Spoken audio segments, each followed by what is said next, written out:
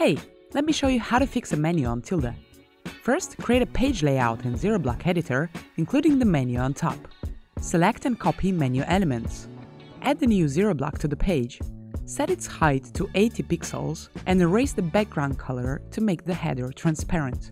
Paste and align the menu elements you copied before. In the element settings, under Position and Overflow, select Position Fixed, Alignment on Window Top, Appear Offset 250, Appear Animation, Slide Down. Publish the page, and it's done. For the mobile version, you can set different number of pixels that have to be scrolled before the header appears on the page. Let's change the Appear Offset to 400 pixels, for example.